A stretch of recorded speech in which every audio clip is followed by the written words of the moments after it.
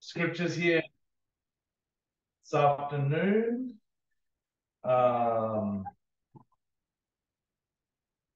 We'll start off in Hebrews 12, chapter 12, verse 1.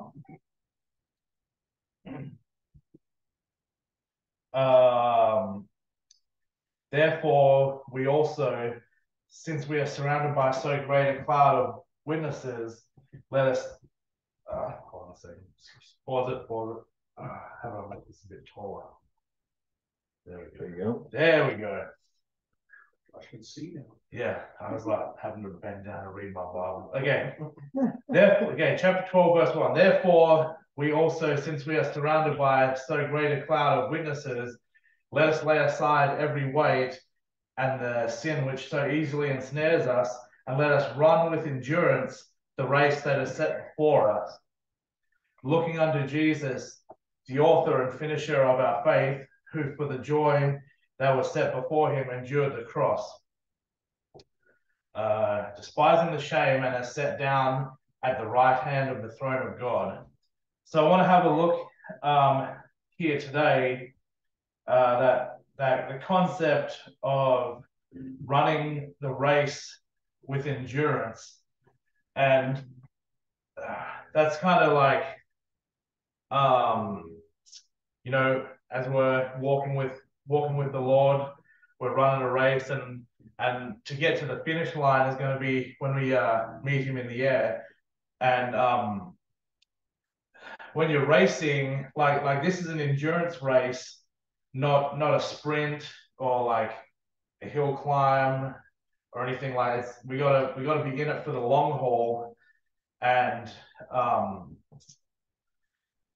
just like I'm not thinking about, because my background, I'm not thinking about a running race. I'm thinking like a car race.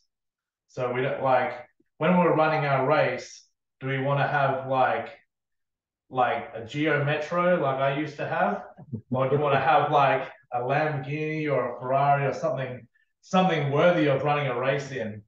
Because with that Geo, that's not going to win any races. It's kind of like the 24 hours of Le Mans. Like you gotta run. That's like an endurance race. It's tough. It's grueling. Like you gotta on the track for 24 hours. Like that's insane. But like when we're running our race in the spirit, what are we going to have to help us? And the title of my talk is how do you boost your walk / run the race? And so these racing cars, you want to have lots of power. You need to have the power to finish the race, to get through it.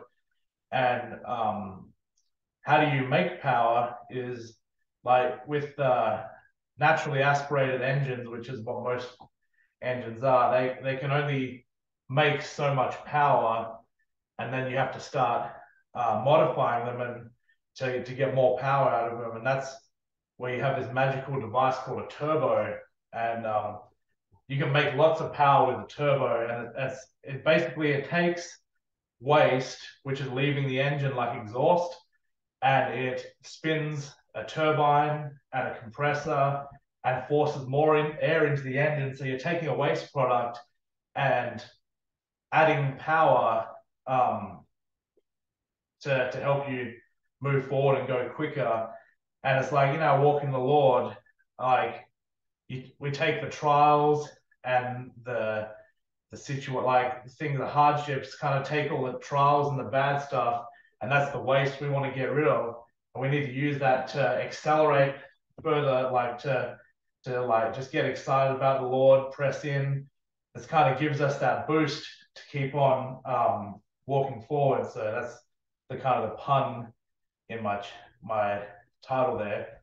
But we need to find our ways to get pumped up, get excited about the Lord, just to give us the endurance and the power to keep on going through to the end, get through to the end. Another thing we need to think about as well is, what we put in, what we take in, because that affects what we put out. So like we want to make sure we're getting some good spiritual food and not relying on, like, we want a fellowship, like instead of listening to the radio, why don't we put on a talk or listen to some choruses or stuff like this, just some good uplifting stuff to put in to help us like have the right frame of mind for what we want to put out. It's like when you go to fuel up your car, you want the best fuel. Like you put the 92 octane in, you don't get fuel out of the drum that was sitting behind some farmer's barn that's full of water and rust. And yeah, I have to deal with that sometimes at work. I had an excavator, I was working on it, stopped running, and I pulled the fuel filter out and tapped it out, and all the rust and the dirt and stuff was coming out of it. So you want to have good fuel going in to increase our performance going out.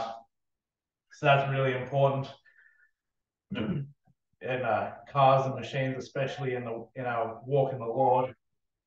So we got these, like, all these things that we have to look at, but it's all about having that endurance and the power. Because like you think about, I don't know if you guys seen, like they have sand races where they're climbing up these big sand dunes, and you like the cut, like if you just take a standard car or anything, it would get halfway up and just run out of power and die. But see these buggies that have like 1,000 horsepower, and they just keep on going and going and have the power to climb to the top and get over the top of the sand dune.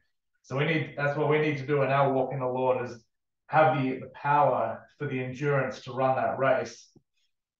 Yeah, let's have a look here. We'll go to the next scripture, 2 Timothy chapter 4.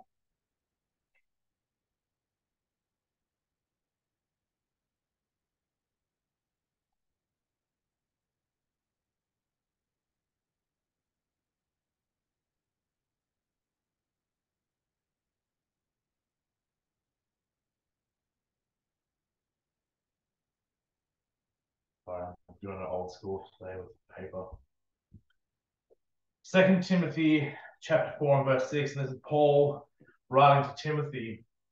For I am already being poured out as a drink offering, and the time of my departure is at hand. I have fought the good fight, I have finished the race, and I have kept the faith. Finally, there is laid up for me the crown of righteousness, which the Lord, the righteous judge, will give to me on that day, and not to me only, but also to all who have loved his appearing.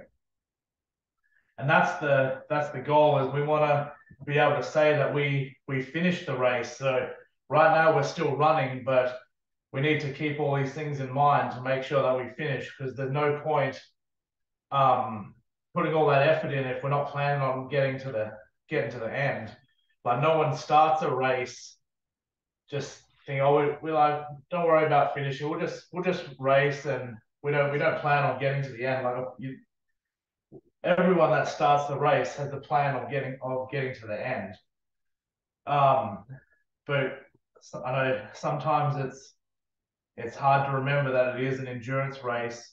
So we don't want to burn out. We don't want to go too hard, too fast, put all the effort in at the beginning, and then burn out and crash and then not finish the race. Because I know there's plenty of examples over, like, I'm sure everyone has seen people that have come along and like really on fire for the Lord, and then they just burn out and fade away. And that's the importance of it, especially helping our brothers and sisters and new people that come along, as we want to help them grow, so to speak. Like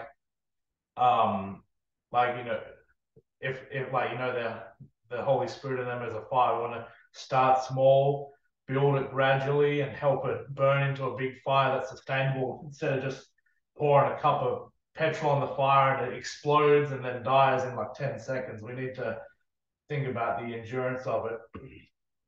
But excuse me, that's the goal.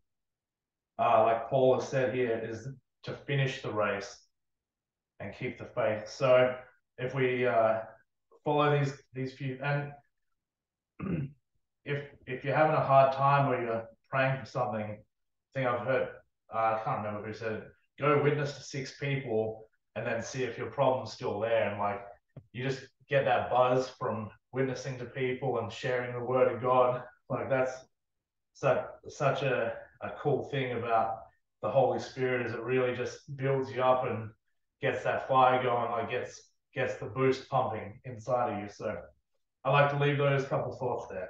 Yeah. All right.